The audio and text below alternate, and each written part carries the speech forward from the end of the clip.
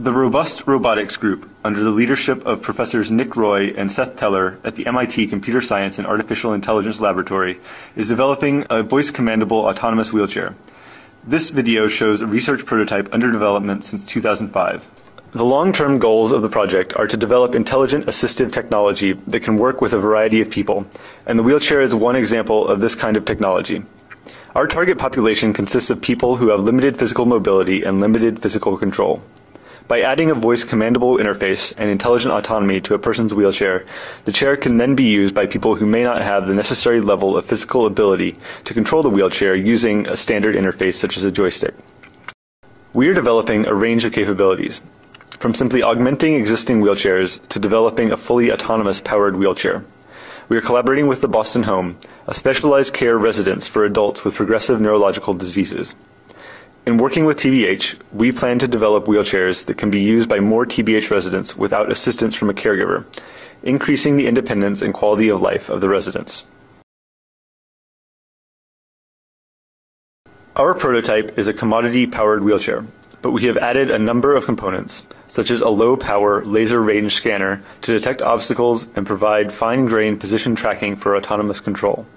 We have added a microphone to listen to the wheelchair user and speakers to respond using speech. On this wheelchair, we have added a computer for sensor processing and intelligent decision-making. When the wheelchair does not need to provide fully autonomous navigation and control, we can deploy a small PDA tablet instead of a full sensor suite and computer. The smaller tablet can easily be added to existing wheelchairs but still allows us to provide voice interaction so that the wheelchair can give information to its user, for example, about daily activities. The tablet also provides Wi-Fi connectivity that allows it to estimate the wheelchair position at a room level and send the estimated position to caregivers, so that the nurses can more easily stay aware of the wheelchair user's health and needs. The onboard computer or tablet can process speech and respond via speech to user queries. In the future, we plan to use the tablet as an alternate way to interact with wheelchair users for populations who have difficulty with speech. For full autonomous navigation and control, the wheelchair can use a laser range scanner to detect obstacles and estimate its position in the map. This Hokoyu laser range scanner sends out a plane of infrared light, which it uses to measure the distance to obstacles around it. By comparing the positions of obstacles around the wheelchair to the positions of obstacles in a map, the wheelchair can estimate its position in a map as it moves around. The wheelchair can use the same laser sensor to explore new environments and build new maps.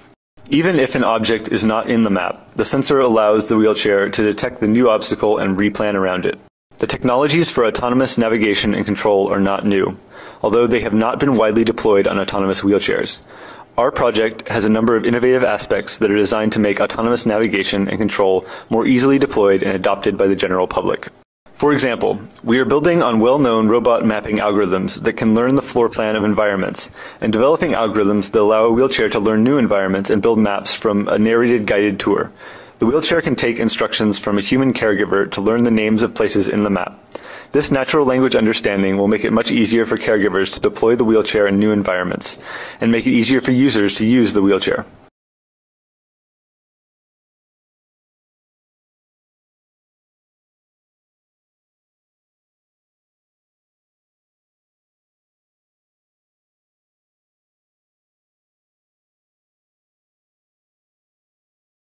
Once the chair understands the user's desired destination, it navigates a route through the previously learned map to that intended destination.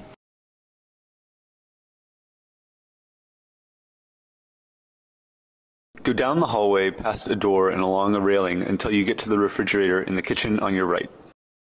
We are also developing algorithms that will allow the robot to be guided through unfamiliar environments. For example, the robot can follow simple spoken directions to an unlabeled location in the map by reasoning about how people use everyday objects as landmarks for navigation. For a user with difficulty communicating, the chair can learn the user's behavior and mobility patterns over time in order to improve ease of use. For example, when the user has a daily routine, the chair can anticipate the user's desired destinations and plan routes there proactively, reducing the user burden of fully specifying each destination. As we add more wheelchairs with knowledge of where they are, we can give residents of the Boston Home the ability to find each other. The Intelligent Wheelchair Project.